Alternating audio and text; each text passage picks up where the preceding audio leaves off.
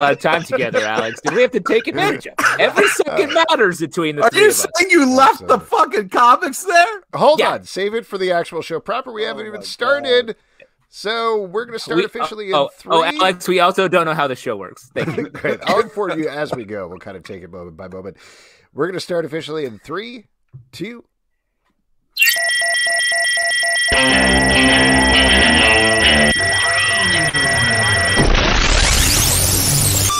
What is up, everybody? Welcome to Comic Book Club. I'm Alex. I'm Justin. I'm Pete. And we got a few things I think we need to work out here, right? That's what it sounds like based on the beginning of this show.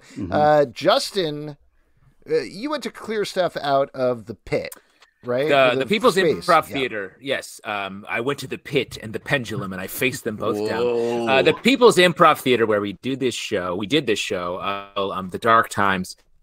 They are just having stuff. People take their stuff out. So I got to go into our ancient home and see what the world has. What was it like in there? It was the same. What? Did you miss the stage? It was the same. It was the same. But so we had a bunch of things backstage. We had some suitcase of microphones, blanked on the word there. We also had a What's great about the microphones is it has a lot of our old spit in them. So it's like pre-COVID. Oh, wow. So you were able to get a little taste without worrying about getting infected. You could use the DNA to clone us. Yeah, exactly. I've got a little. I'll tell you, I keep little jars of all of my friends' spits, and I've just been waiting. I've been eking those out over the past year to just remind myself of what all my friends are like. Wow. Well, you get them out and just smell them a little bit. Smell the spits. You bring them to life and then murder them. How do you do that? That's a Pete answer to that question for sure. So some of the rescued a box of the boys' merchandise, the Fuck Soups hats. We still have some Fuck Soups hats. If anybody wants them, we're giving them away. We need a contest that we can give them away. And these are vintage because they're pre-season 1 of The Boys. Yes, this was back before it was a prestige drama. When they had hats that said "Fuck Soups" on. And you got my stack of comics, right? You got the comics from us. That's what I left behind. What? Because you can't take it there. You can't take it. You got to leave a little something. Why would you grab hats and not the comics? I made a judgment call in the moment. Oh, no. Hats are functional. You can wear them on your head. Comic books, basically trash. Basically garbage. Oh my God. You could wear a comic book on your head if it gets rainy. It makes a good de facto umbrella. I don't care if you get the equipment. You were supposed to get the goddamn comic books.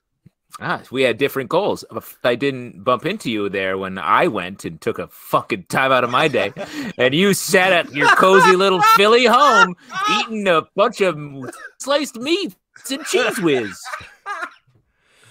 How'd you know that? You got cameras here? Anyway, those comics, I guess, are up for grabs if you could break into the pit, so definitely check those out. Damn it. Yeah, sorry, Pete. I guess you're going to have to come back from Philly and rescue them. Good news. Be a You're hero. Not throwing Pete. out anything for the pit, though, right?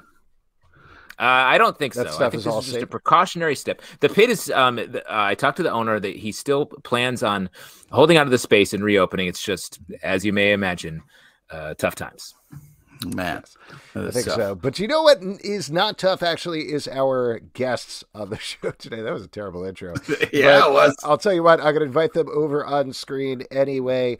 They are Jason Loo and Chip Zdarsky. They're the creators of a new book called Afterlift. That is out from Dark Horse and ComiXology. Hello, Jason. Welcome to the stream. Hello, Chip. Welcome to the stream. How you guys doing? What's up, gents? What up? What up? Thanks for having us. What up? Oh my gosh, thanks for coming on. So this book, was it 4 or 5 issues? 5 issues. 5 issues. Yeah. Okay. 5 issues out from Dark Horse, out from ComiXology. There's a collection as well. Tell me if I get the pitch right. The way that I read it is it's Fast and Furious, but goes to hell. Is that fair? No, it's Uber Furious goes to hell. Uber Furious. I feel there's more depth to the material than that, but yes. Agree to disagree, Chip. Agree to disagree. It is also about family. Yeah. Wow, nice. Very good choice. Sorry, I should have specified. I hate to tell you, they say that a lot in Fast and Furious as well. No, I know. Any of those films. I should have specified it's Fast and Furious Tokyo Drift Goes to Hell. How about that? There's more nuance in that particular. Yeah, you nailed it. Thank you. Well, how did you guys pitch the book? What was the initial germ of the idea? Well, I've been talking to ComiXology for a while about doing something there. And weirdly, this all started because of Daredevil, which is a book I write for Marvel. And yeah, killing it. Thank you. At the beginning of that process, I was talking a lot to the artist Marco Cacchetto about color and how I really wanted the night scenes to not be blue. I wanted them to be really warm. And so I ended up watching Michael Mann's Collateral. I don't know if you guys are familiar with the movie. Yes. Yeah. Sure. Tom Cruise is basically a passenger in Jamie Foxx's taxi cab as he goes around and commits atrocities all night. Yeah. So I watched that to get like color reference to send him. And while I'm watching, I'm just like, oh man, this is like Tom Cruise is always the best when he's playing. Can I swear on the show? Oh yeah. Exclusively. An asshole, a monstrous asshole himself. Look, I'm not saying that. That's you. You're saying he's acting like an asshole from his source material that is his life. He is an excellent actor, and he can tap into say you or you or you and imbue himself with those qualities. But anyways, watching that, I'm just like, oh man, like it's kind of like the idea of driving the devil around for an evening, and that kind of started me thinking about, well, what if it was an actual demon? And then I started thinking about crossing in the river Styx and going into the afterlife and the kind of the myths around that, and what the modern version of that would be. So all these ideas kind of came together, and I realized, well, fuck, I don't want to draw cars. What goddamn sucker! What old intern of mine could I trick into drawing cars for 5 issues? Not me. And then I reached out to Jason Loo, artist extraordinaire. The art is amazing. It's so beautiful. Car artist extraordinaire. Yeah, I was super hungry to work with Chip after finishing. I wrapped up a series that I was doing on my own called The Pitiful Human Lizard, which was Toronto's own superhero for 5 years, and then like I was kind of torn, going like, man, like I don't know what to do now. Like I'm kind of done with comics. It feels, and then Chip, I got an email from Chip going like, hey, do you want to be an artist for my new comic? And I'm like, yeah, for sure. But the only catch was I had to draw lots of cars, and I was like, yeah, no problem. Just give me like a month and a half, and I'm gonna just practice drawing cars until I get it right. I'm gonna go ride in a car, look at a car, sort of experience everything. Yeah. Watching some Fast and Furious clips on YouTube, and smart. And Initial D, getting all the speed lines right. Yeah, all that was all done free-handedly. And I was not really known as like a technical drawer. So I'm pretty happy how they turned out.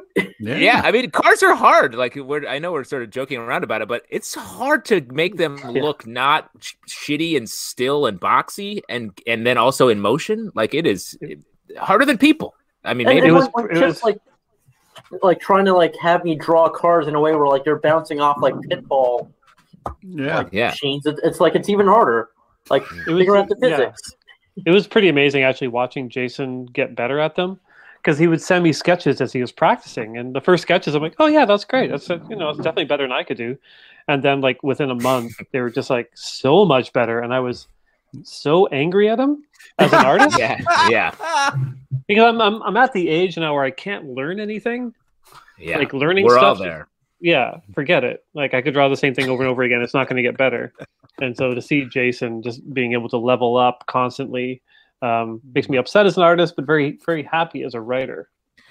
Honestly, Jason, I think you're going to get a call from Kia. I don't want to I'm not saying like Ford, but Kia is definitely going to call you. Those Kia bucks. Those Kia bucks, which are not usable in any currency fashion. No, not even on Kia cars, weirdly enough. No, it's lost currency, like ruples. Yeah, funny thing, they reached out to me before Afterlift to do like an ad spot for them, but it didn't work out because I didn't try that hard on cards at the time until working with Chip. Damn. So instead, you just made comic money. Ugh. So sorry. I think. Can you talk a little bit about the approach to the afterlife? This is a mild spoiler for the book, but it's kind of this mashup of sort of whatever you believe, but you still need to execute that visually. Maybe this is a question for Jason, but also potentially for Chip, just in terms of building out the mythology of this particular book. I'll let Jason tackle the visual. Me? Yeah.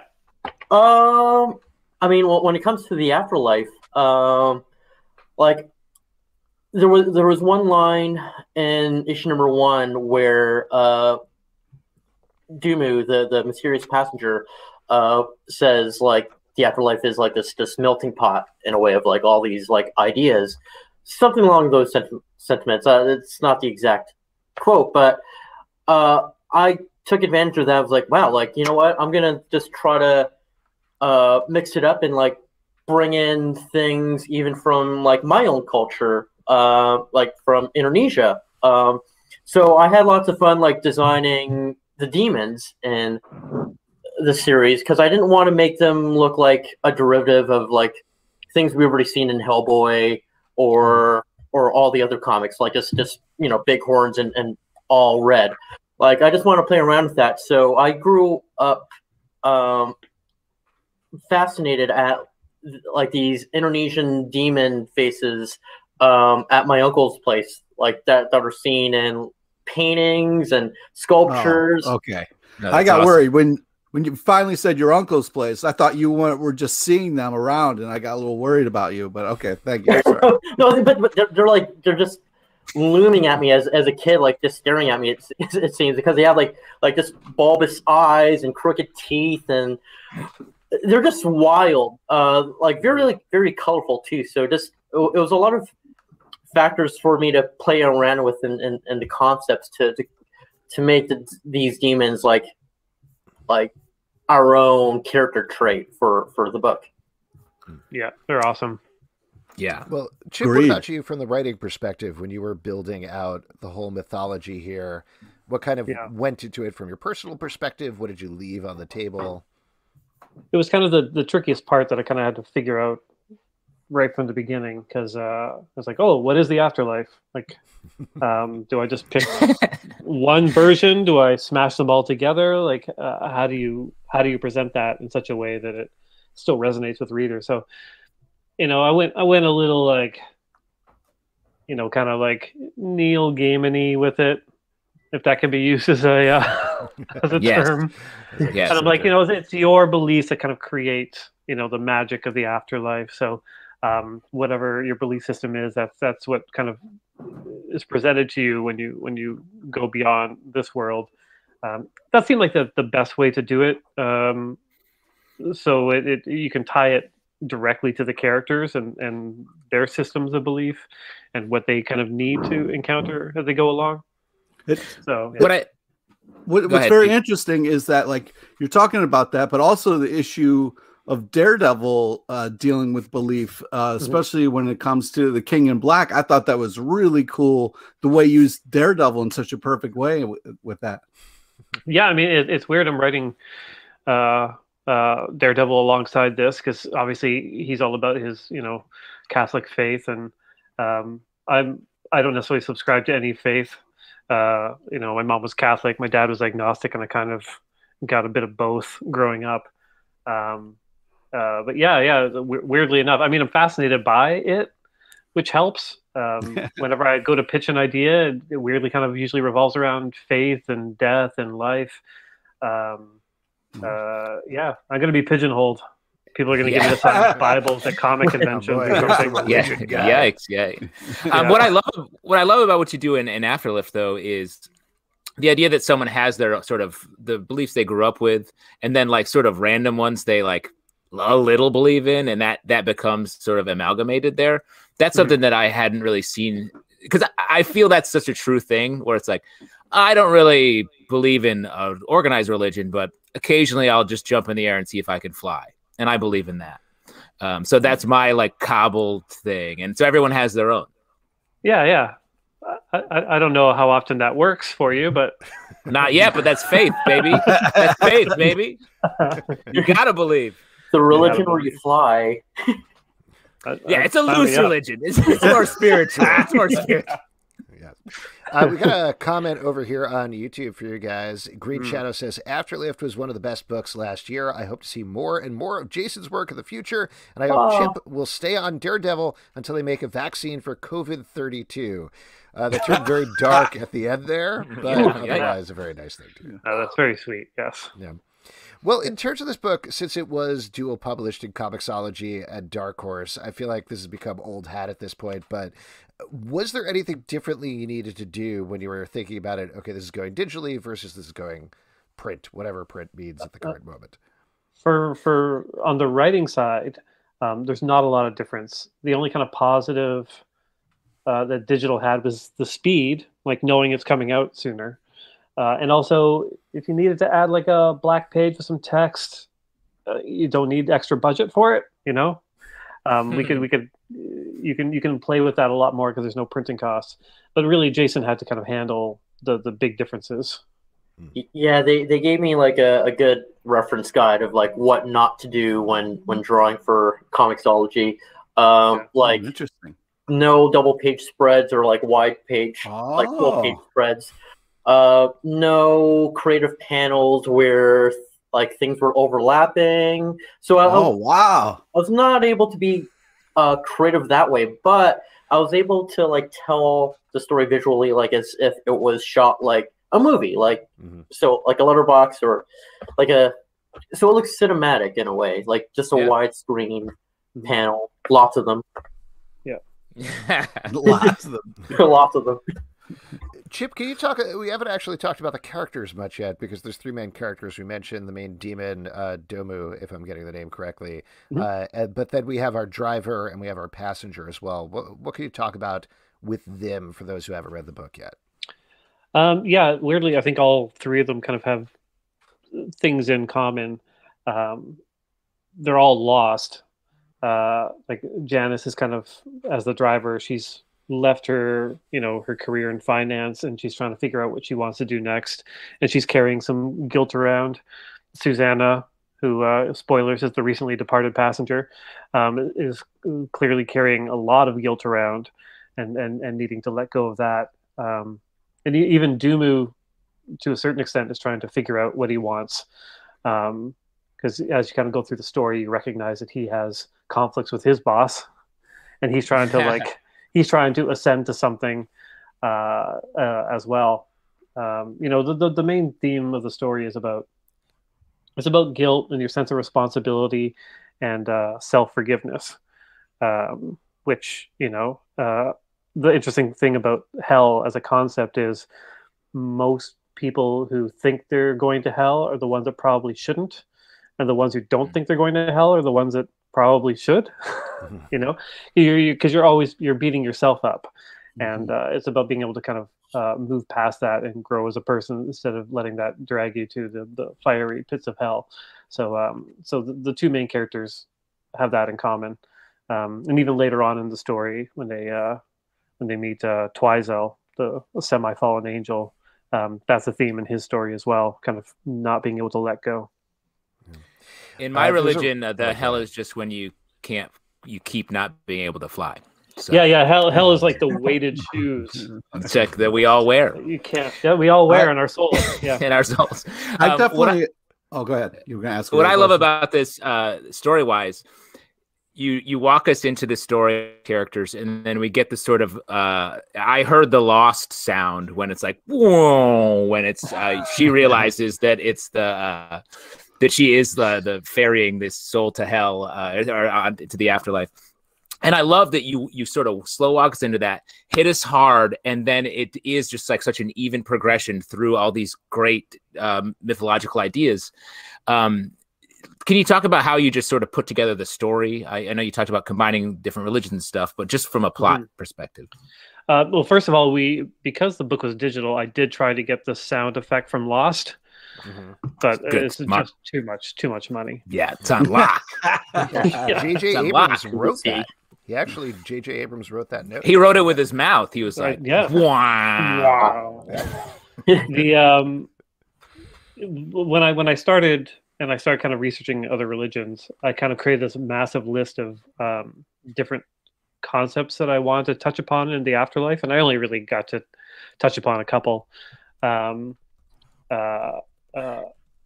it was everything was kind of driven by story. Like, you've got 5 issues. These are the themes. These are the places you need to get to. You have to hit hell. You have to hit heaven or paradise by the end. So what parts in between do you want? And because of the Catholicism in the story, and the Buddhism, I knew I wanted to touch upon those. Purgatory felt like it made the most sense. Limbo, not as much. So it was kind of, you map a thing like that out, and you kind of figure out what serves the story purpose. The river Styx is like, it's too good of a visual to not do. Yeah. And I knew Jason would do a great job at it. I remember specifically writing that, and I think I probably freaked Jason out a little bit. It was a description of like, oh, and then it's all these boulders that kind of turn into the heavens, and Jason really killed it on that one. Yeah, that was very intimidating. With the amount of real estate I had on a page was like maybe like a fifth of a page, and it was like we're looking up from like the cliff, and it like just dissipates into like floating rocks, and it's like I don't have that much height room to do that. I'll give it a shot. Yeah, that's because of the bad script writing. Like, here you go, you got a fifth of the page to do this. You'd think I'd be better at that since I also draw, but nope, I'm a monster through and through. Oh. Chip, we have a question for you here in the comments from Joe. Do you know if Ryan North ever came to terms with Elmer Fudd not being a family man? Ryan North never comes to terms with anything. Mm-hmm. He doesn't have to, because he's tall, he's handsome, he's smart, and he's funny. So what does he have to come to terms with? He could just like float along in life and just keep saying like, no, I was right. Doesn't matter to him. Yeah. Another question from YouTube. This is from Scott Carpenter. Says, thoughts on a sequel or 9 sequels if it's like Fast and Furious? I think we've established I was wrong about that. It was more like Collateral, which had no sequels. But yes. Exactly. I'm waiting. It's funny because this felt like an opportunity to write a story that had like a beginning, middle, and end. I've said in a few interviews that writing for Marvel and DC is like writing a continuous second act. Like, you don't really originate, you don't really end. You kind of you're shepherding these characters along from one crisis to another, and then you leave the book, right? So with this, it was really satisfying to be able to kind of tell a complete story. But subconsciously, I must have been like, oh, but you need to leave it open, because the ending that I thought was final, everyone keeps saying, oh, it looks like you have a sequel in mind, which I do not. Jason and I were working on a follow-up, but it's wildly different from this one. Yeah, it's gonna be a lot of fun though. When I finished it, my first thought was, wow, he must have had the most amazing Uber driver that like really inspired this whole thing. Nope. Yeah. Well, I will say remember Uber drivers? Remember going places? 2019, yeah. It's fun. Yeah. And we were like, oh, let's not talk. I would kill to talk to someone. I know, it's so funny because like I didn't even think about it, but this book really, it just taps into like this long forgotten desire to travel in cars with people, but also just the long desire for the sweet release of death. Yeah. From this nightmare that we live in. So it's like both those things in a book, if you want to. It's 2021 in 5 issues. That's how efficient it is. Oh, wow. Question here from Ben the Border Collie. Chip, your Howard the Duck felt like a complete story. Same with Life Story. Do you purposely seek that out in your Marvel work? I mean, Life Story was set up to be that way. Because I knew it was a certain number of issues, and we were telling a a different kind of story in a different universe. Though at the same time, it still feels a little fractured because we were kind of touching upon different, eras of Spider-Man throughout that. Howard the Duck felt like a complete story, but I didn't have it all mapped out from the beginning. We were just lucky enough that we could wrap it up and walk off the stage without, being forcibly canceled, which is kind of a rarity. It's one of those things where we were kind of fishing up the story, and then the artist Joe and I were just like, "Oh, should we keep doing more?" And we were both like, "No, I think that's it. I think we did it." We let our editor know, and he's like, "Oh, okay, that's all right." Editors are so used to firing people because that's usually how people leave books. That I think our editor was just happy that he didn't have to fire us. Yeah, but you fired them. Yeah, that's right. I fired Marvel Comics. Marvel, I did not mean that. I just sent it to Mr. Marvel himself. So Big Marvel. Owns the company. We all know that. Mr. Big Marvel. Yes. Mr. Big Marvel.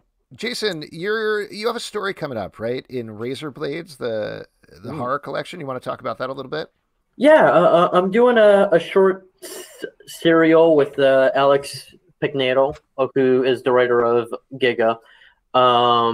And yeah, so we did our first story in Razor Blades, the horror magazine, issue number 2. And this anthology is put together by James Tinian IV and Steve Fox. And there's like a lot of great horror artists and writers that are involved with this. So I was very honored to be part of this. And I signed on to be part of this, doing like a series of like 4 short stories for the coming issues. So issue number 3, they're not doing pre-orders, but you can order it at razorblades.com, and they're doing a limited run. So go over there and order yourself a copy. It's so cool. I love that James is doing this anthology. Like he's just like, I love horror. Why not just do this? Yeah. In his spare time between doing 36 comic books, he's just releasing an awesome horror collection. I'm sure he's filled with regrets over the whole thing, but Why did I? But the readers get this cool project. Exactly. That's very cool. I can't wait to check that out. Stray Bullet in the comments says, when Elektra is done taking on the role of Daredevil, is she just going to kill someone just to finally get it out of her system? I love the frustration she feels in holding back. I think we can all relate. Yeah. First of all, I don't know why they assume that she's going to be done taking on the role of Daredevil. Great call. Great point. I have a Daredevil question as well. There's our opinions on Foggy Nelson on this podcast. My God. How dare you? Run the gamut. All right, let's do this. So I wanted to hear your take. Like, what is the value of Foggy Nelson? Just from a legal, as a lawyer, and see if you can figure out what Justin's position is on Foggy Nelson based on the tone and words used in the question. Yes. I obviously totally objective. Foggy Nelson. His name's Foggy. Let's just keep that in mind. No, his name is Franklin. His name is Franklin. Okay. I don't hear that used a lot, but. To have a character who's been with Matt Murdock from the beginning, like from Daredevil issue 1 all the way through to now, that's right. To kind of be that rock character that is entirely unfuckable. Defining trait. I think it's great. I think the fact that they're friends, but they're also kind of so opposite each other, is what makes it work. And God bless Foggy Nelson is what That's I have right. to say. That being said, fuck. I don't use him that much. Yeah. I genuinely feel bad about that because I know there are a lot of Foggy fans out there. When it's appropriate, when it helps the story, he's great to have kind of pop in now and then to kind of also he's good to remind Matt that he's being stupid. In a down to earth way, because Matt Murdock can be like, oh God, God, you torment me and I must suffer this way, and Foggy's like, just shut up. What's wrong with you? Can't you see what you're doing? Yeah. So anyways, that's where I come down on the Foggy debate. I'm pro Foggy. Thank you. Slightly, Thank you very much. slightly bigger question, just to stay on the Daredevil thing while we're talking about it. Something that we talk a lot about with different Daredevil runs, and I don't know if you have a thought about this since you're very much in one right now, but it always feels like there's something about the character Daredevil that just drives writers to be their absolute best. Just like put them, it feels almost like I got to put absolutely everything in this run. Do you feel that way when you're writing it? Is that something you feel that pressure of, or is it just always trying to do the best story you possibly can? No, I'm shitting it out like I normally do.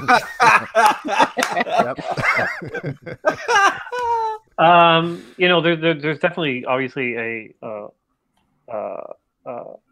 the writers who came before are such quality that on some level you want to raise your game, but also the character is kind of meant for it because he's not popular enough that the powers that be need to keep an eye on you and shape things and have him be in this crossover, that crossover, or on an X-Men or an Avengers or in space. Like, you know, it's Daredevil.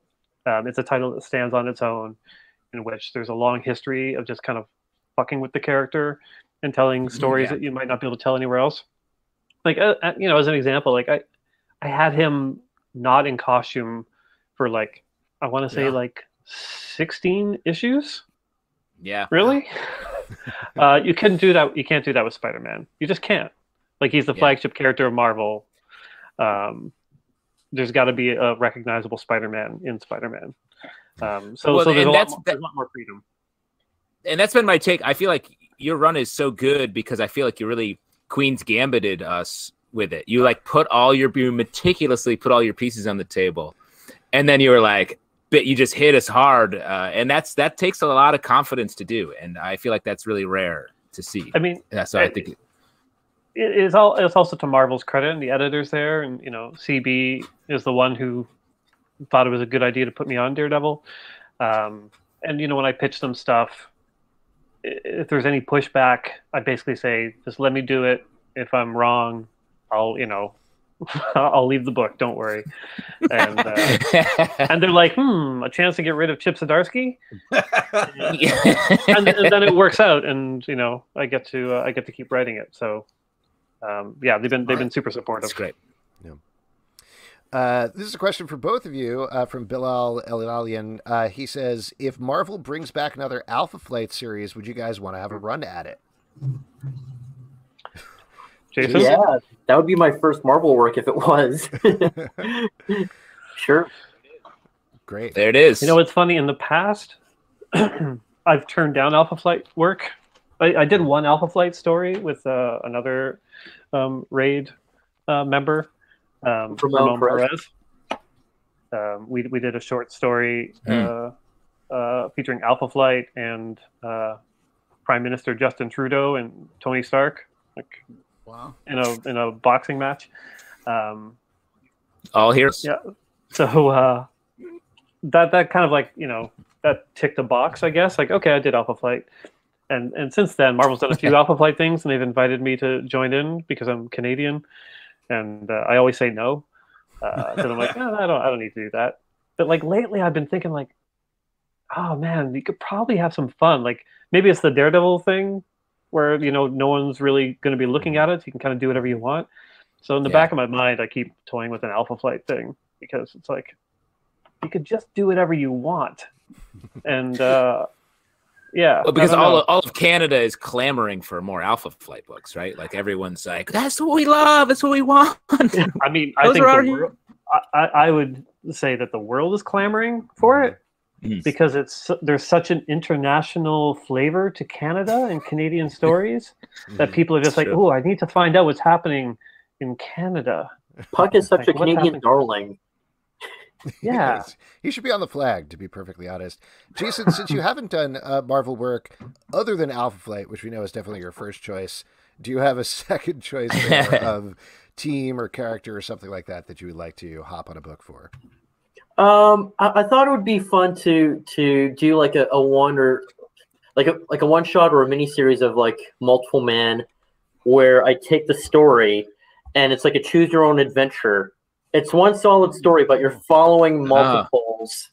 And I did a trial run. I did like a 2-page spread to show everyone. And this was like 4 years ago. And I was like, this could be possible. Like, it would be fun to read if you're just following. You're reading it many times because you're following each multiple. So that's awesome. Awesome. I love that. I love that idea. Approved. Great idea. Too good. It's too good. That's the problem. Too good.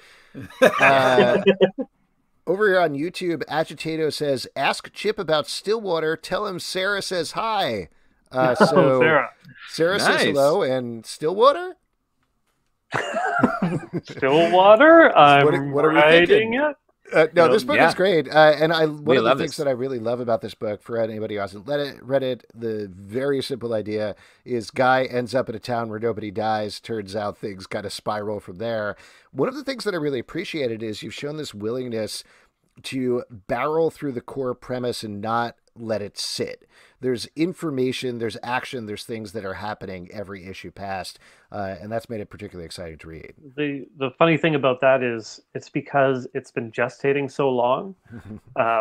Because I came up with the idea and I brought it to Skybound, and I wrote the first script in 2017. But because Skybound, they're really great about making sure they have a lot of issues in the can before they solicit. So I was writing I think I'd written 3 issues before we even talked about artists. And at some point I was like, I can't write anymore until I know what the visuals are. Because it took so long, when I would sit down to write a new issue, I'm just like, I gotta hurry it up. Yeah. Because it's like, it's been a year. I need things to progress. So what started off as a kind of a 20 issue kind of outline turned into a 10 issue outline, and then I tacked on 10 more issues of more action beyond that. So things really ramp up in it. And we talked about Ramon before. Ramon just killing it on the art on that. He's so good. Yeah, so good. And I did want to ask you, just because I believe this news came out today, you're doing a Justice League series as well. What can you tell us about that?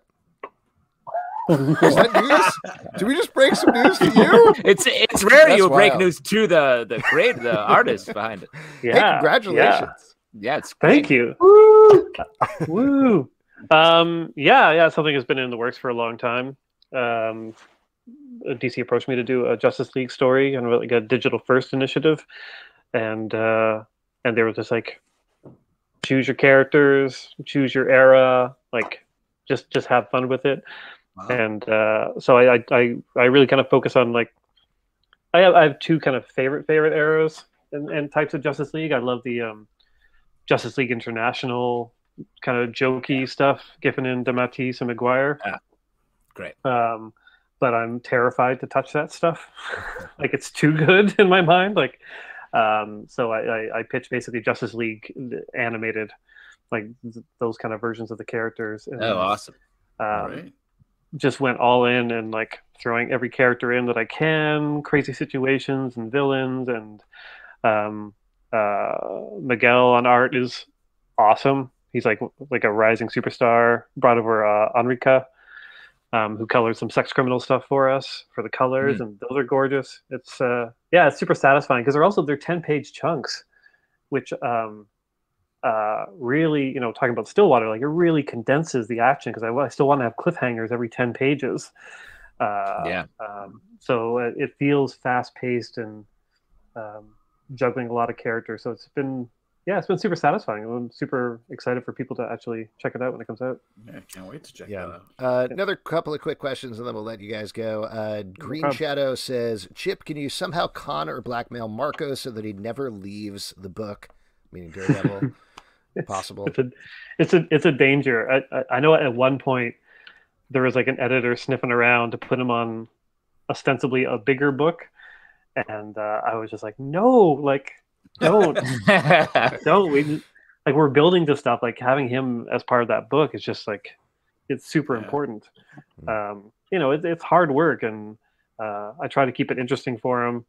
He's a big Spider-Man guy, so that's partly why Spider-Man shows up as often as he does in the book. He just draws him in. And you're like, okay, all right, there we go. We're leading to really kind of big stuff towards the end of the year, and he's looking forward to drawing it, and I'm looking forward to him drawing it. So he's in for the long haul, unless Marvel's you know what, this guy draws good X-Men. Little update. Sarah, that is how Mr. Big Marvel sounds, by the way. Yeah. Mm-hmm. Sarah is now here watching the show, so no need to drop her name. So Sarah's high is retracted, I assume. Mark Tweedale says, Chip, really looking forward to your Black Hammer Visions issue. Jason, your variant cover for it looks great. The first issue of Black Hammer Visions, I believe, comes out tomorrow from Dark Horse by Patton Oswalt. This is other folks jumping into the Black Hammer universe. What can you tease about that issue, if anything? Geez, I don't know. I don't want to give too much away. There's punching. There's punching. There's definitely punching. Spoiler. Johnny Christmas drew it, and so it's gorgeous. Yeah, it's kind of my opportunity, because Slam is kind of a Captain America style character. Is my opportunity to tell the kind of his version of the classic Kieran Dwyer, Mike Grunwald, Captain America storyline of John Walker coming on the scene. So we introduce our kind of version of John Walker, U.S. agent style. That's awesome. And how Slam deals with it. So that was a lot of fun. Like I said, Johnny is amazing, and Jeff and Dark Horse were just so gracious and accommodating, and they didn't say no to anything, which is wonderful. Like I think because Jeff is like a really open creator, he just wants people to have fun with the stuff he's made. So and Jason did an awesome variant for it, which is super cool to see him. What can you say about that? What went into that? Muscle guys. Sorry? What went into that cover other than muscle guys?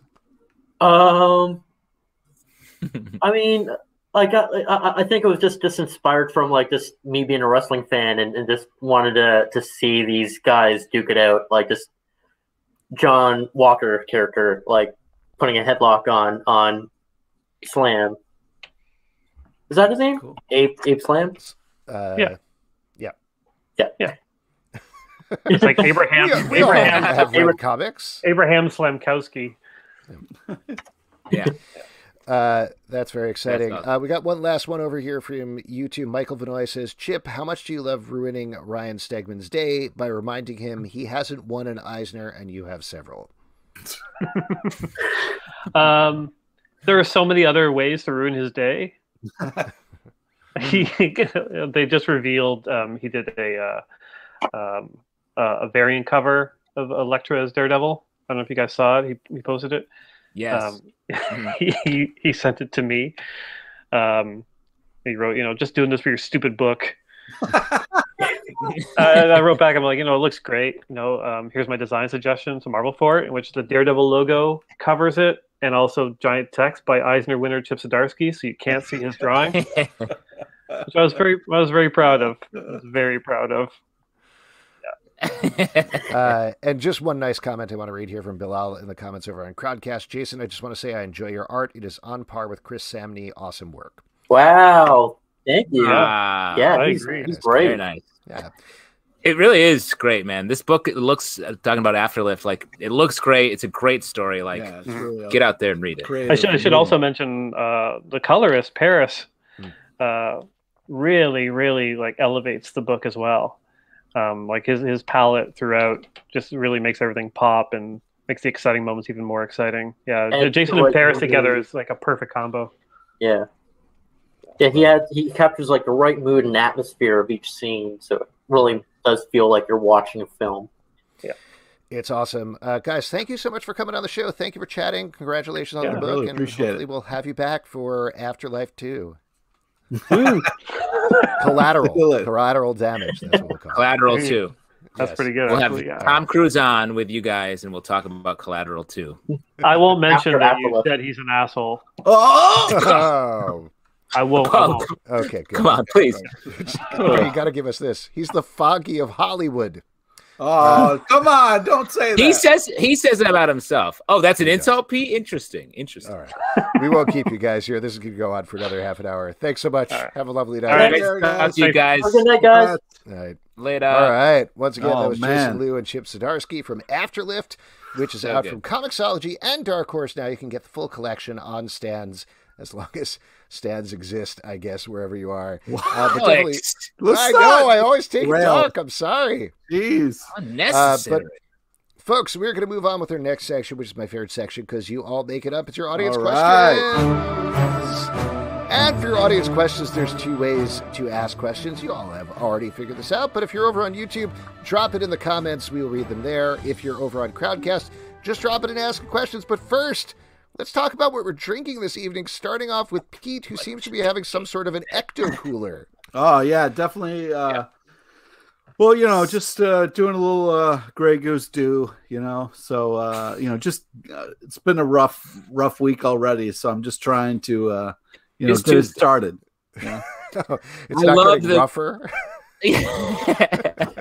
I love the Grey Goose Dew commercial during the Super Bowl. Really good stuff. I love it. They're really putting that out there as a combination for the real people in America. I mean, I immediately tweeted out with their new tagline. Oh no. What have we done? All right, let's get into some questions here. Wait, you didn't say what you're drinking. Oh, Alex, we didn't say what we're drinking. Yeah, so, Jesus. You think it's just about making fun of Pete? And you're right. But also, we say our stuff, too. I'm having some Mountain Dew Code Red and Grey Goose. Smart. No, I made myself a Negroni. I'm having a Negroni. What a man. I've got some Five Boroughs Pilsner over here, and I'm just about to crack open a classic Modelo because, you know, it's the last beer in my fridge. Right. That's always a fun beer to have. We got a question here on YouTube from Nelson Martinez. I finally really enjoyed Palm Springs after hearing you guys discuss it in the past. Yes. What are some other not-so-well-known good movies you guys have seen of recent?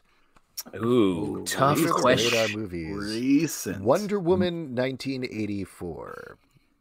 You know what? It's funny you say that. My older daughter was like, she wants to watch Wonder Woman 1984 ever since we watched it on Christmas Day. And I was like, I have to watch this for a podcast I'm doing. So you don't have to watch this. I'll watch this. So you don't have to watch this. And she's just got very into it. But then they took it off HBO Max. So we put on the original Wonder Woman. And man, that movie is much better than 1984. It's crazy how much better it is. Yeah. One that I will mention, actually, this isn't necessarily like a, I don't know, indie movie or anything, but I watched Finding Ohana on Netflix with the kids for a Friday movie night. It's by Christina Strain, who's written a bunch of comic books and I think worked on a bunch of the Marvel shows as well. It's basically Goonies, but set in Hawaii with Hawaiian and Pacific Islander actors. Super fun. I had a fun time watching it, but even more so, my kids loved it. And it was all they could talk about for days afterwards, which I was really surprised about. So definitely recommend that one if you haven't checked it out yet. I'm going to throw out Promising Young Woman, which I watched a couple weeks back. Great movie that's a little buzzy. It has sort of just come out, but definitely one to watch. And it's to quote a person named Lee Wana Nana Nana in the comments, OMG, that fucked me up. Yeah, thanks for bringing that up. I just read the comments. I just read the comments. Pete, what about you? Under the Radar Movies, Tommy Boy or something like that? Well, it sucks when you do the bit before I can do it. Sorry. But what were you going to say, Pete? You were going to say what Alex said? No, I was going to say Tango and Cash. It's a great movie. Definitely check it out. Indie film. I think this is a good time to go back and like just to kind of like I just find myself watch Tommy Boy again. Through. Yeah. Wait, actually, I have a question because we talked about this on our Week in Geek podcast that we do for Patreon members. Justin and I have both seen this. You texted us about it the other night, so I don't know if you watched it. But there's a movie on Hulu called In and of Itself. Yeah. And I don't want to say too much about other than I thought it was really impressive. Pete, did you watch it? And what did you think? Yeah, I did watch it. Me and Liwana watched it. It was it's great. I mean, it makes me miss New York theater big time because there's always like very interesting, unique, weird shows going on all the time. But yeah, I thought it was really very smart, very well done. Seeing David Blaine get choked up like that what got me. Yeah, that dude never cries. That dude never cries. The fact that he's at somebody else's show for 2 weeks. Yeah. It was amazing. I mean, that's like, wow, magic. That guy's magic. Whoa. Well, yeah, that's They the have thing. the Notebook on a repeat. Nothing. You have to get past the magic, because at first, when it started with the magic, I was like, "Oh, fuck you with this. I don't." You don't like magic? Oh, some magic's fun, but I don't want to go to Hold a. on. You're saying like some magic's fun, but David Blaine got you choked up. No, what? No, What's going on with you? I'm saying that it's more than magic. It's not. Yeah. It's not just magic. No. Don't get like, because I could have, as soon as he did the thing in the bottle, I almost walked away because I was like, fucking bite me. I don't want to see this. It was walked out of your house. I was like, oh, let me get the whole audience is going to be in a bottle. Oh, but like, it's so much more than that. So I was very impressed with how deep and how well things kind of unfold there. I guess the lesson there is like a lot of things. The first thing you see in any piece of content is do over and over again for the rest of it. Right. But you said you knew somebody who had an experience with it, right? Yes. A friend of the show, I think I already said this last week, Alden Ford, he and his wife went to see it, and she, I'm checking myself if I did say this already, they went to see it, and she was one of the people that got brought on stage for this is not a real spoiler, the letter portion of it. Mm-hmm. Now, was she featured then in the movie or no? No. Okay. Because she wasn't good, like she was bad at it. Yeah, she was bad at it. No, I don't know. I don't know if I'm sure they were taping over a certain section of the run. Yeah, right. Also, it was in L.A. and it was filmed in New York, I think, so that might have had something to do with it as well. Over on YouTube, just to finish up the discussion about movies, Mark Tweedale says Wolf Walkers on Apple TV Plus. Yes, that's very good. Yeah, I've been meaning to check that out. That's supposed to be great. And Storm Norman 15 says, "What are your thoughts on Tenet?" I've seen Tenet. Have you guys? Oh, seen Tenet yet? Yes. I'm so glad. I haven't done them.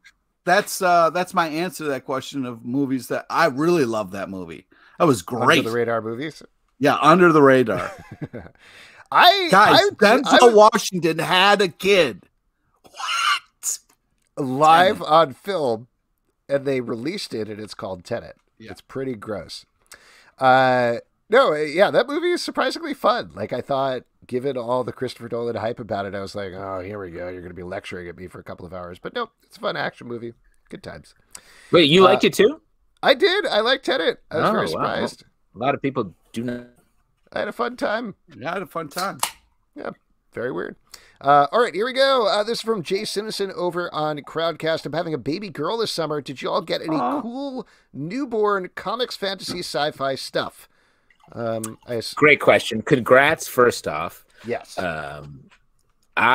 got a good Wonder Woman onesie for which made its way through both of my daughters, which is very cool. Trying to think. Oh, we've got some. A lot of Maleficent stuff has been running around my house. I got your daughter's malt liquor. Did they enjoy that yet, or what's up? Yeah. Oh, they finished it quickly. Oh, okay. Great, it was It was like a nice little vacation. You duct taped it to their hands, right?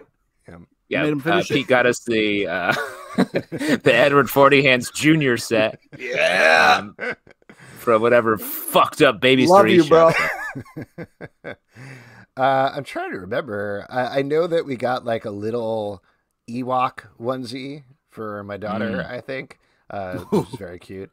And I believe Todd McFarlane sent my son a Walking Dead onesie.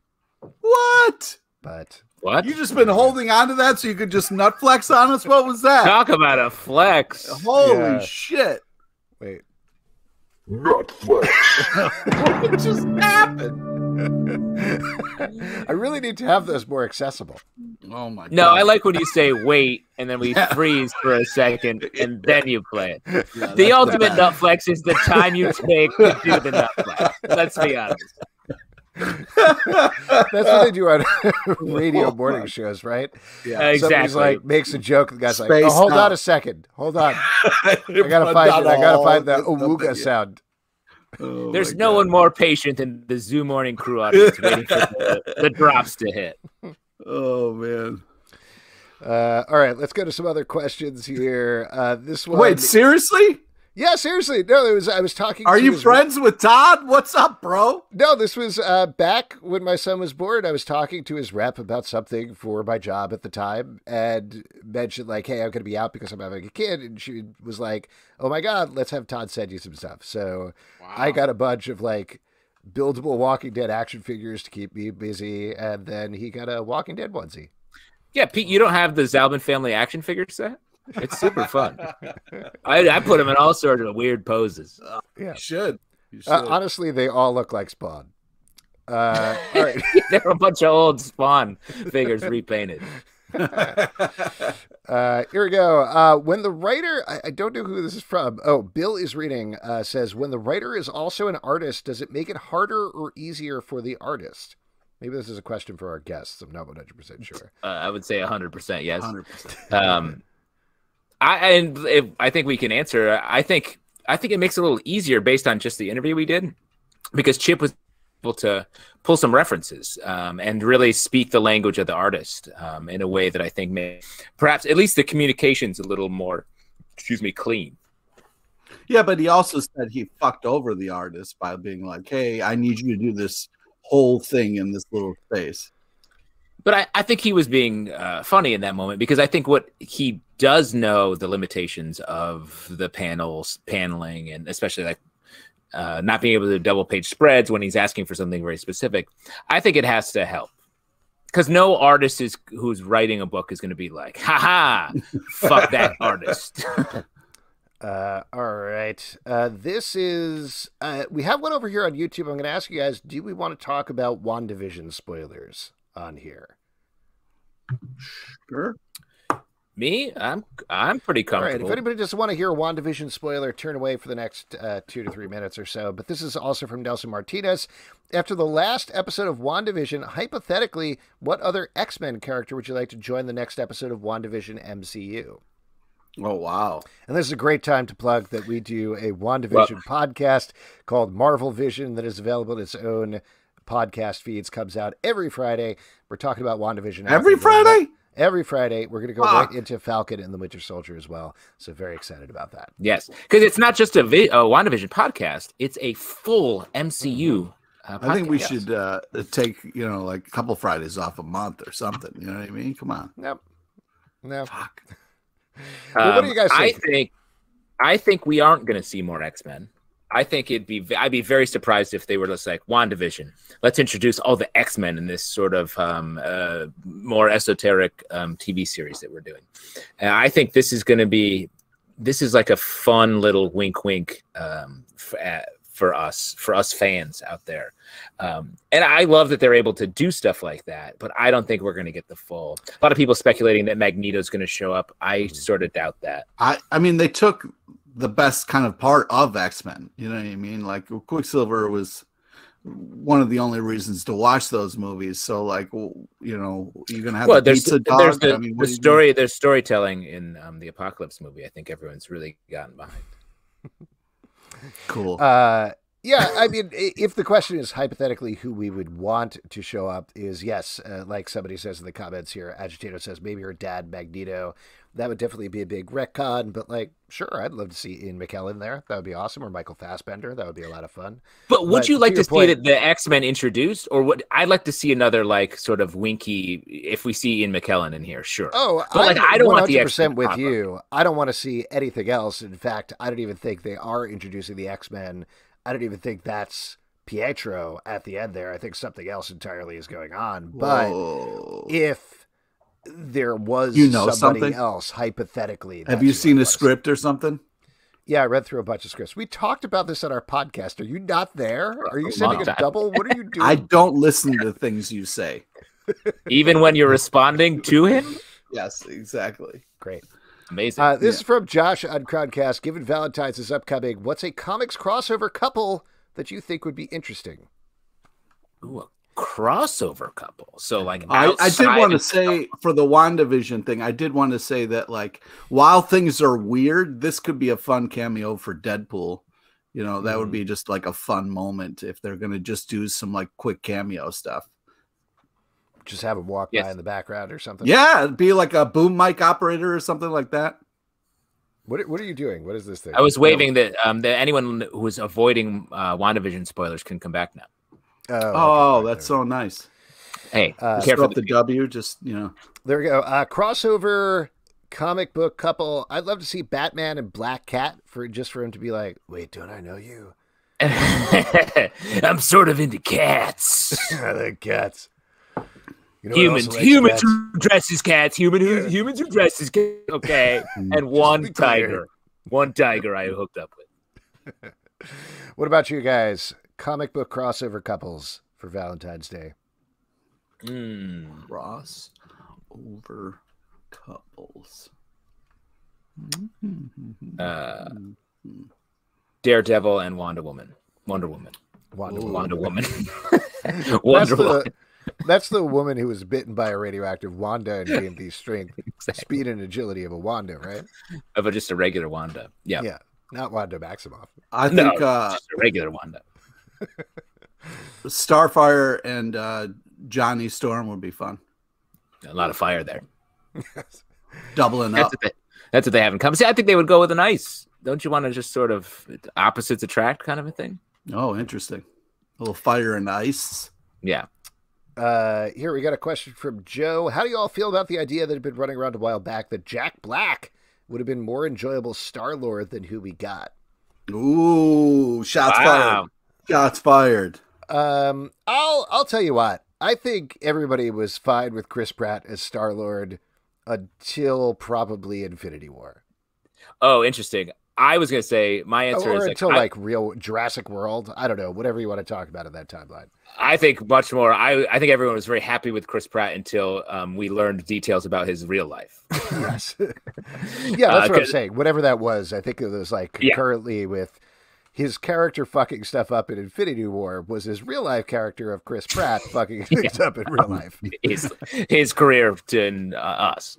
I mean that's for me for sure. I agree. I think Jack Black would have been so much better and more enjoyable. I don't know. He doesn't seem like a Star-Lord to me. What are you talking about? That guy is all star power. I want to see a pudgy guy winning shit. Come on. That's not what I'm saying. Star-Lord, the way he carries himself is like such a wannabe. Jack Black is very much more comfortable in his own skin. And I think Chris Pratt, the way Chris Pratt plays him as like, I'm good at this. Jack Black would be like, I am good at this, and it's awesome. And sort of like, that's not quite what it would be a different character. Yeah.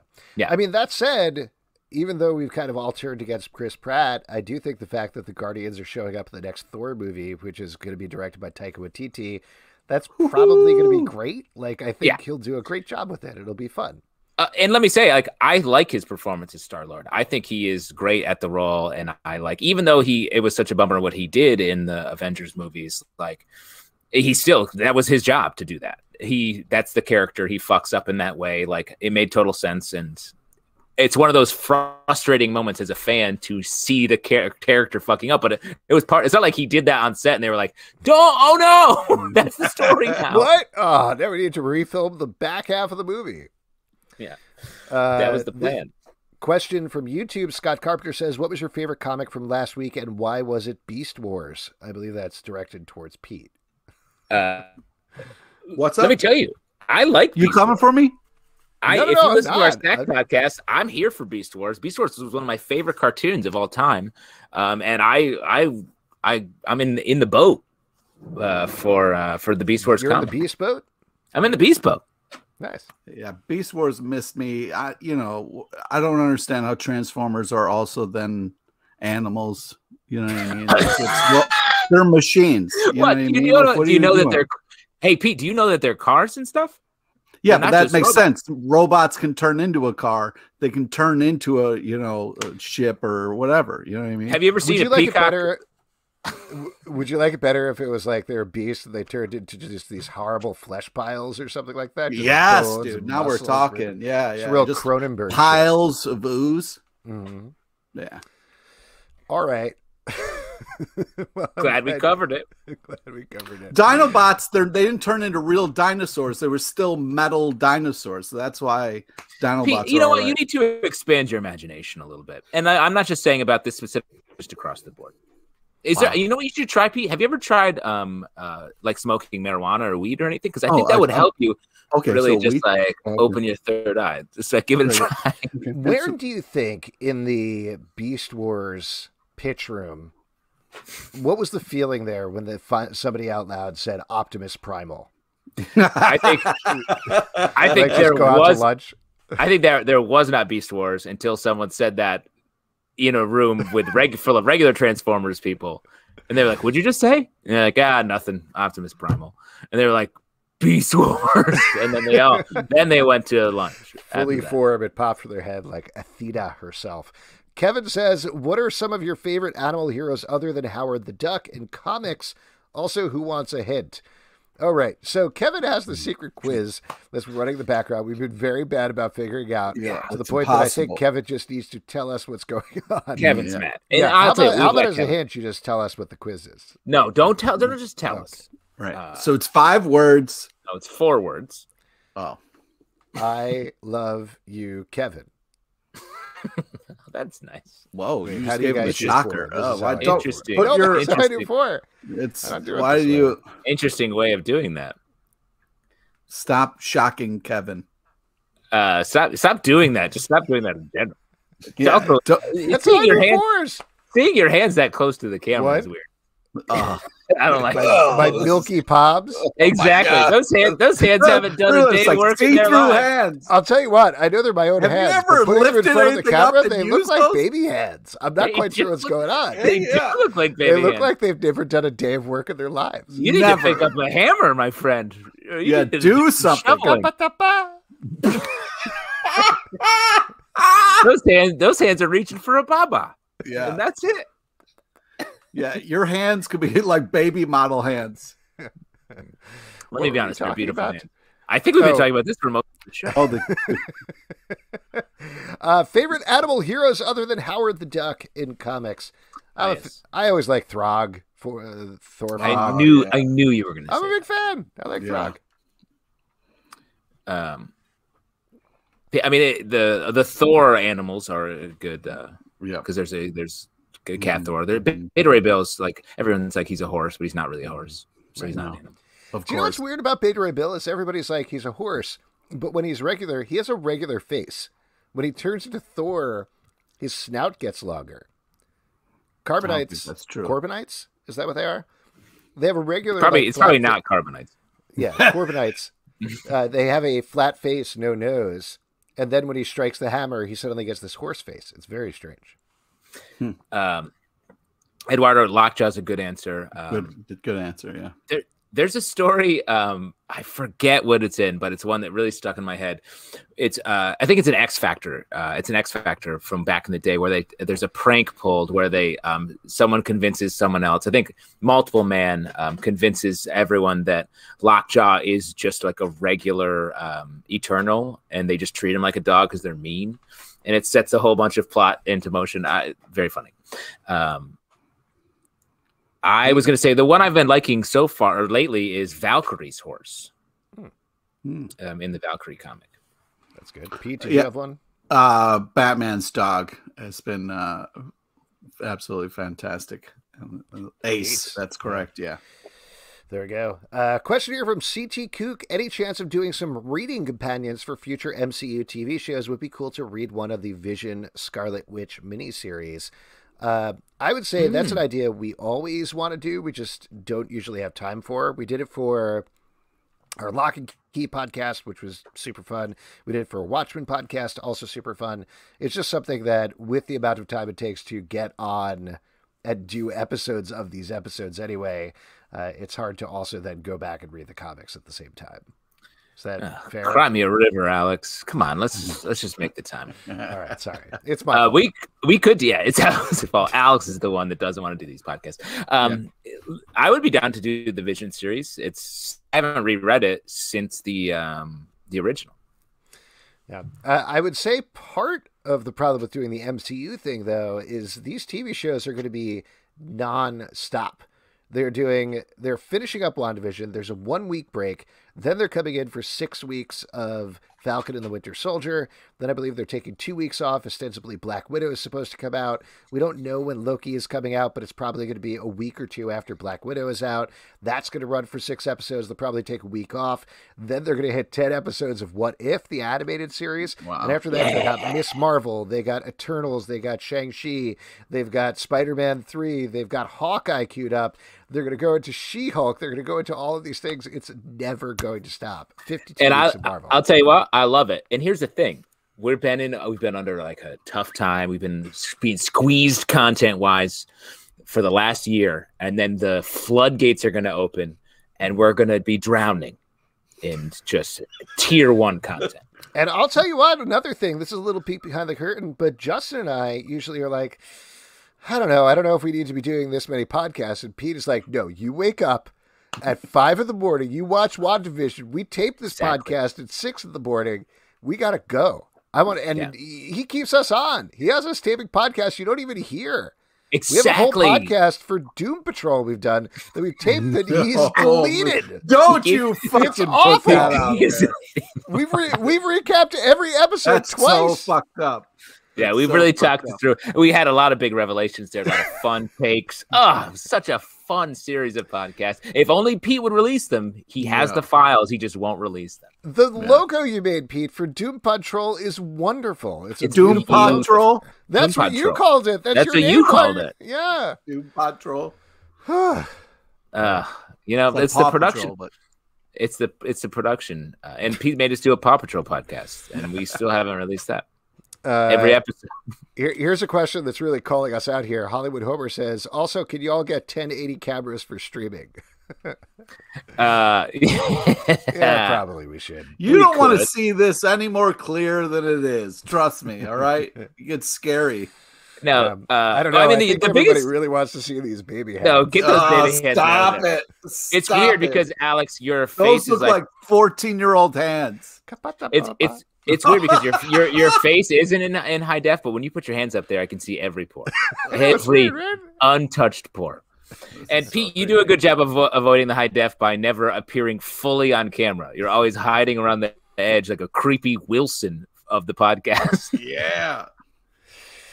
Question here from Eduardo. Inspired by Zdarsky's visit to the show, what are your opinions on Howard the Duck? Excited for the upcoming show if it happens? Want any solo titles? What do you think? What are your opinions on Howard the Duck? I'm all right with him. I need a little bit more. He's a little like, I want more from him. Yeah, I mean, what does that mean? When I was little, hey, he's just a duck. I want more out of the duck. We get a lot of ducks. There's more to him. I guess I feel like the thing with Howard the Duck is he always ends up being directionless, a little bit rudderless, I feel like. And so, and it's an easy punchline. I feel like people treat it like at the end when we saw him at the end of the Guardians of the Galaxy movie, it was like a little punchline. And I would like to be taken seriously if we're going to take him and do that.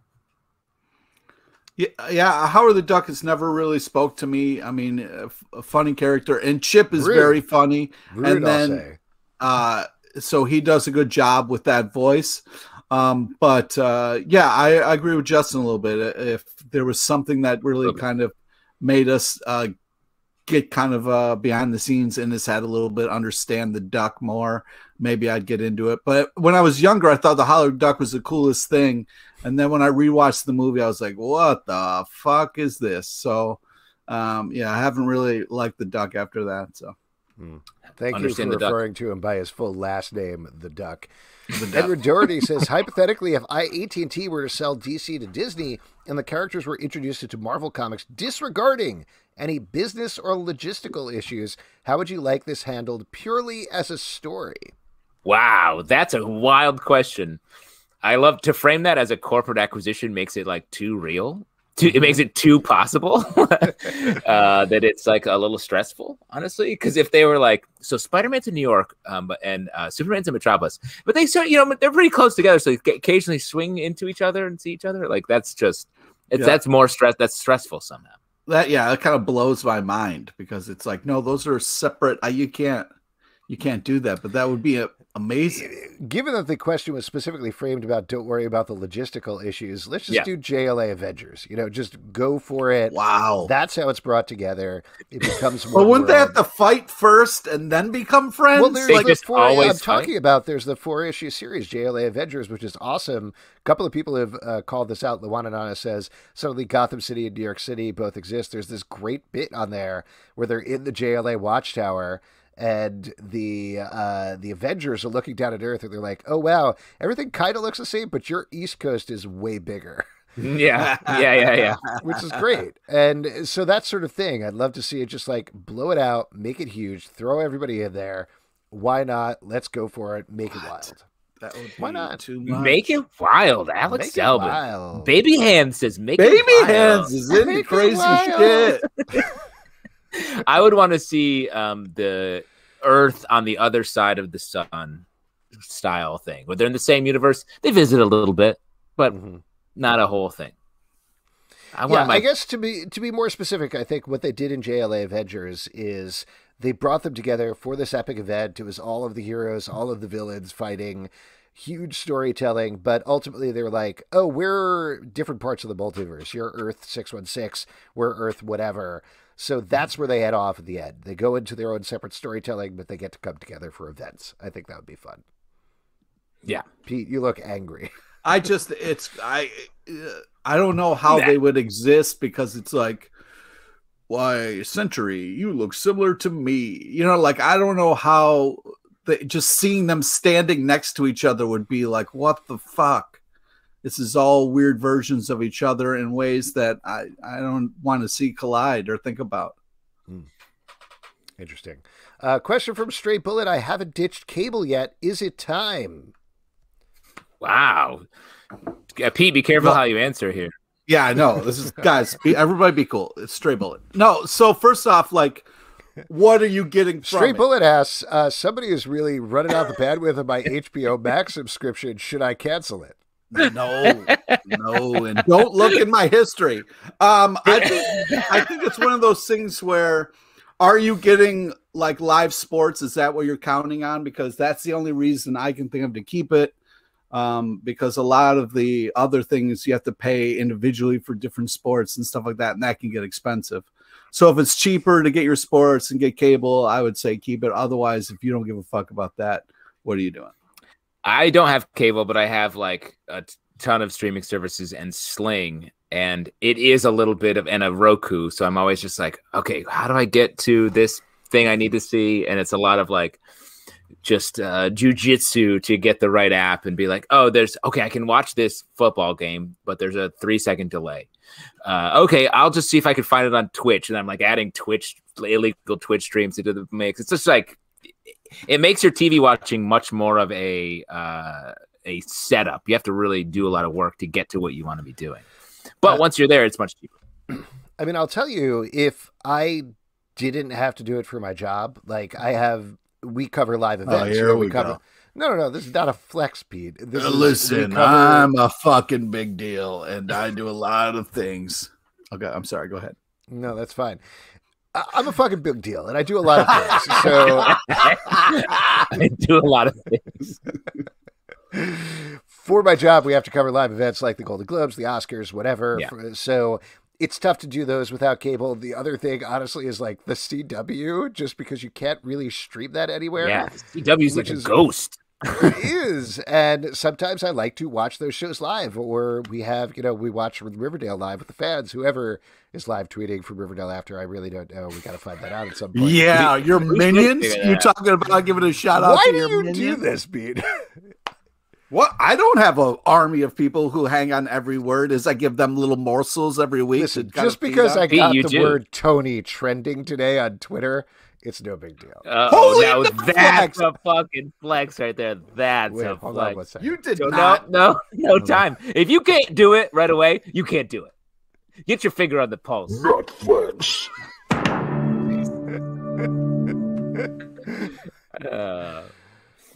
We need to put a better. Trigger. We're creating a monster. We're gonna have, Justin. We're gonna have to apologize for Zalbin at some point. It's gonna get too much. to the you know world. what, Alex? I mean, this guy is just—he's got minions that are holding him up, and he's getting bigger and bigger, and it's just it's going to come crashing down. It's really out of control. Alex, send me the sound ups. I'll handle the button. I'm just going to keep my finger right here at all times. All show. Oh, baby hands. Oh, stop it! Quite reach it. Not My like hands these are too man short. hands you got right here. Hands, I think we just accept that hands are bad close up. Last question we got here from Delsa Martinez. If you guys were to choose any one comic book character to choose to fight for you in a triple threat fight to the death, who would you choose to fight for you? Ooh, Wait, against what? the others. We're choosing a hero to fight against the other ones that you guys are choosing to do battle. Winner takes all. So it's like Marvel is Capcom type of situation, and we're choosing our tag team. Yeah, so you have to choose one of the Mega Man characters. Mm-hmm. And No, man, you go with like Chun-Li or something. Something easy that you can just kind of just smash buttons. I mean, if we're going with like fighting you don't have to play. You have to play. I always played the Sentinel in the X-Men fighting game, so I'll just choose that. No, these are bad. These You're are so bad fucking answers. evil, dude. These are not the answers that were asked for. It was like choosing a comic book character to fight against Barrage. the other. You go with fucking Wolverine, man. You can't kill him. And Pete's Punisher Slipper just has a good follow-up here. Who do we want in a three-way? What? I'm not going to read the second part of that question. Yeah. Well, you literally did the second part of the question. You didn't get into sex criminals with an Alex Chip question. Zdarsky. Sure, yeah. I'm going to stick with Sentinel for that one as well. Oh, cool. Nice. Good fight. Cool. So Wolverine, Sentinel, and I'll choose Galactus because you're all dead. Because you're all dead. Wow. Perfect. All right. JT wins. It is time for our next section, which is trivia. And for that, we're going to turn it over to Pete LePage. Pete LePage. Right when the Grey Deuce hits, Pete's ready to I'm do too some drunk trivia. for this. The Squirrel Barrel's unbeatable. Nice job, Kev. All right, so this is part we give back to you, the lovely audience. It's an opportunity to win $25 free in the form of a gift card to Midtown Comics, of course, online, because we don't want you to go out in the world and get yourself in trouble. So who would like $25 free? Simple raising of the hand.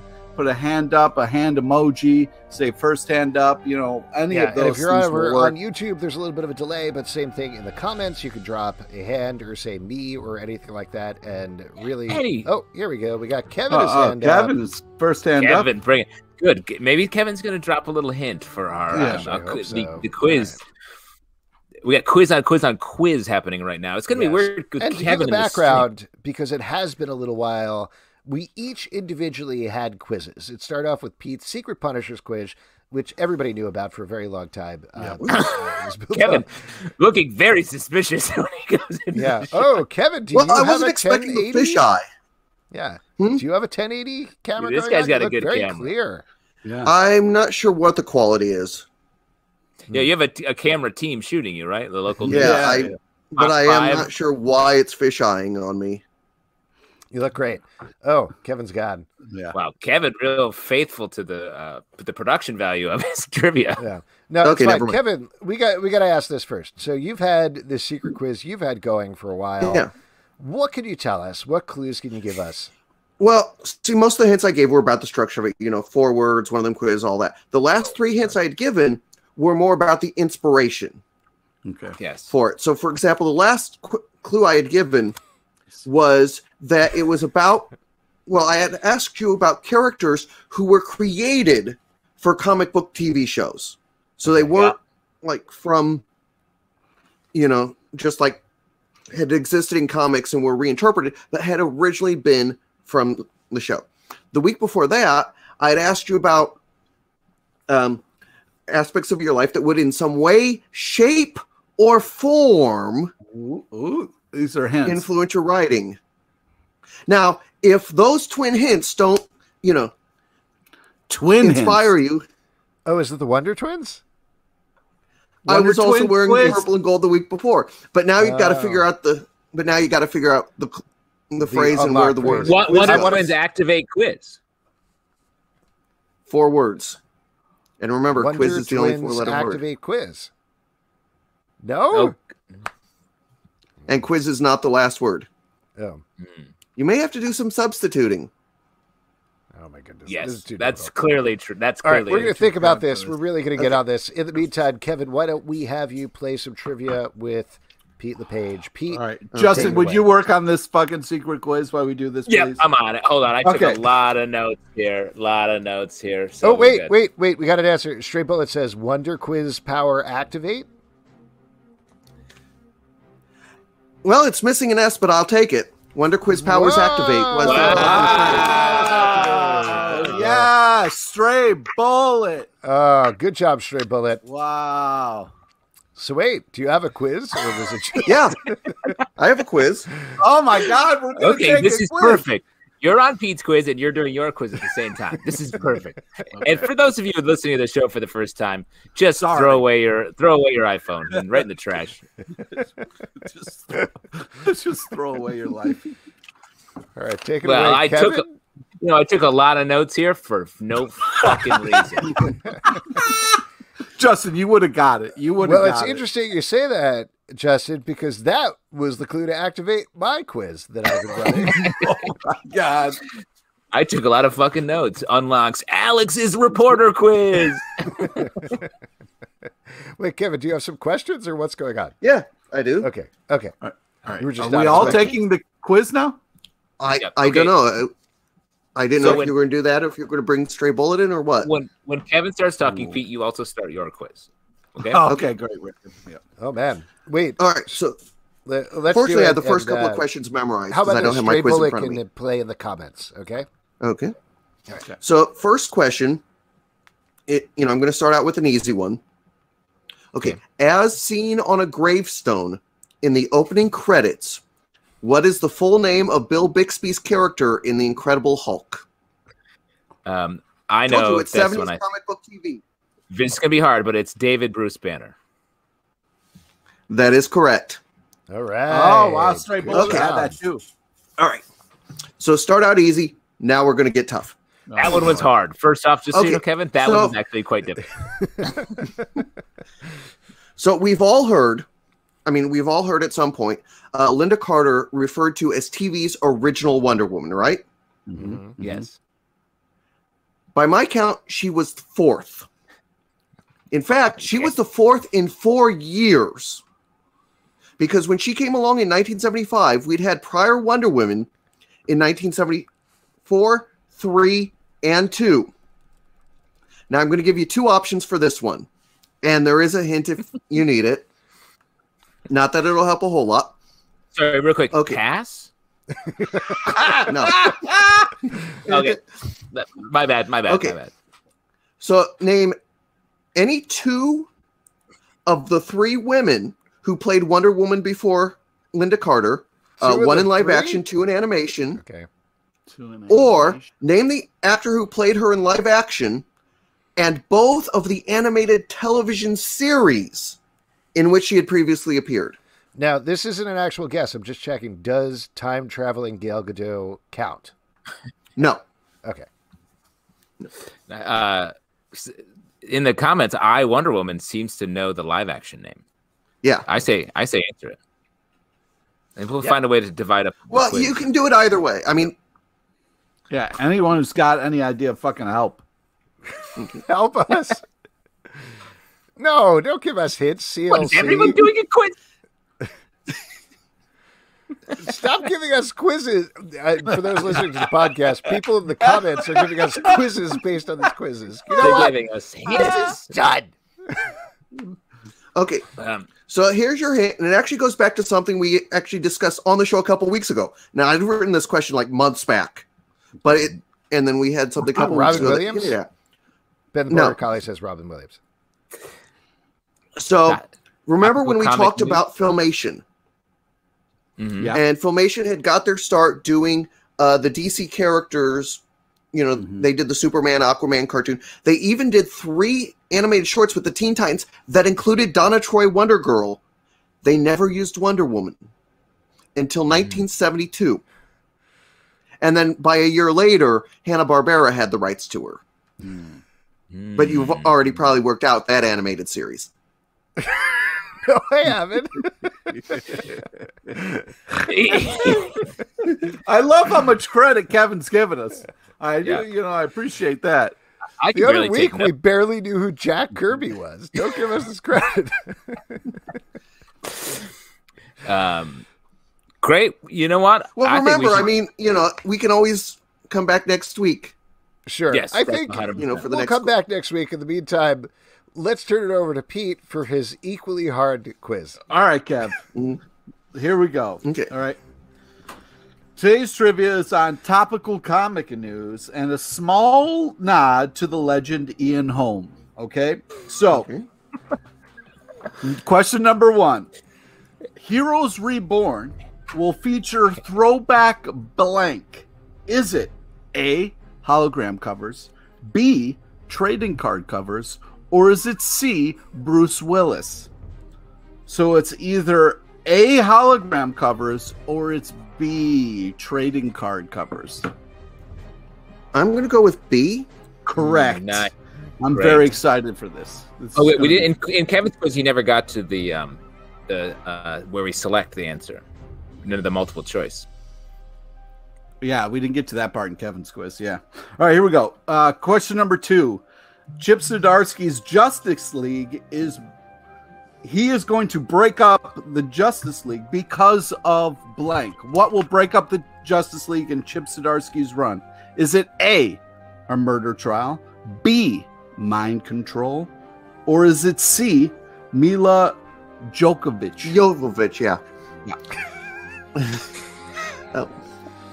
No, it's one of my favorite movies. It's a movie I like a lot. But it's don't pick B. I'm going to go with A. Right, a murder trial. Whoa, Justice League. All right, so last one. Here we go. X-Men and X Factor will return in May with which edition? Is it A, Sabretooth, B, Dazzler, or is it C, Chris Tucker? Ooh, I was going to pick that, but what I wrote was Brian James. Brian James. So it's either A, Sabretooth, or it's Zalbin's favorite, Dazzler. Love her. I'm going to go with Dazzler. You are correct, Great sir. price. Yeah. $25 free is yours. And actually, instead of Chris Tucker, I should have gone with, Tom Tiny Lister, who also. What's the movie, Kevin? What's the movie? Oh, Fifth Element. Fifth Element. There we go. Great movie. Kevin, R.I.P. Luke you have won Perry, $25 to Midtown Comics. Shoot us an email at comicbookclublive@gmail.com, and we will get you set up with that. And of course, he's gone. Oh, hi, wow. Kev. Thanks, we will Kev. figure out what's going on with this quiz next time. That was like watching Pat Sajak and Alex Trebek try to out-quiz each other. And I'll tell you what, Pat Sajak loses. As we all know, tomorrow is New Comic Book Day, except for DC Comics, which have been out today. But what are you guys looking forward to? Justin, you got anything ready? Great question. Justin's a great week for you. What are you talking about? I'm talking about Low. Are you talking about Low and Birthright? That's exactly what I'm talking about. Okay, so why don't you let your boy JT Sizz? I tried to set you up, but you didn't fucking know what I was talking about. The beauty of a setup is when you stop talking after you say it. I'm going to give it up for Low, the final issue of Low. What a cap on a great, great series. Rick Remender does such a great job. He didn't know that this series was going to end in the time we're living in, but this issue feels so timely in a crazy, crazy way. It is. If you're not reading this series, start at the very beginning and read it right through. I'm going to do a big reread after I read the last issue tomorrow because it is so good.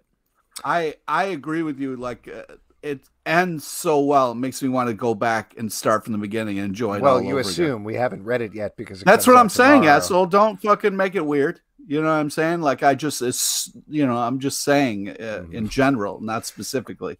But I'm looking forward to Last Witch #2, and man, yes, Daredevil. Wow, I wish I could talk to the writer because I've got questions about religion.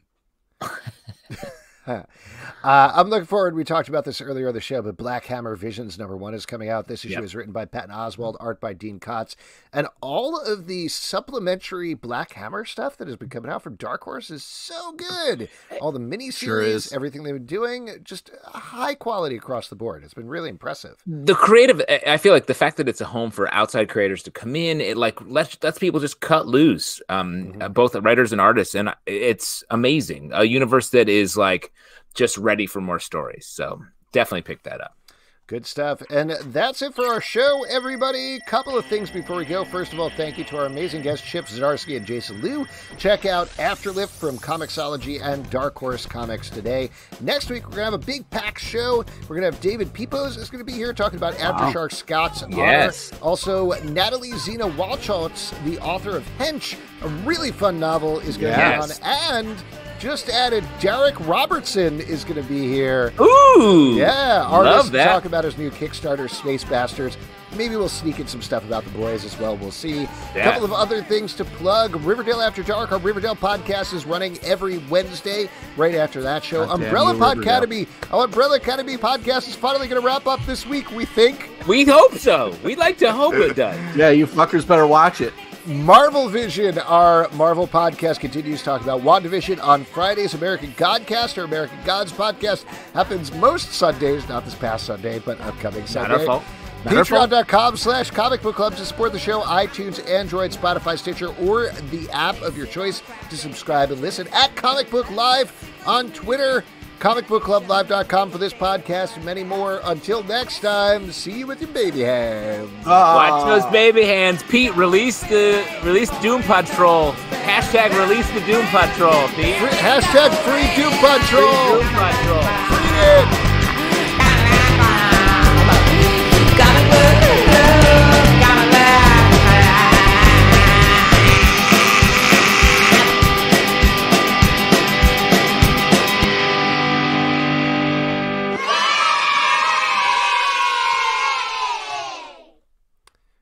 Thanks, everybody. Have a good week. See you next time. Good night.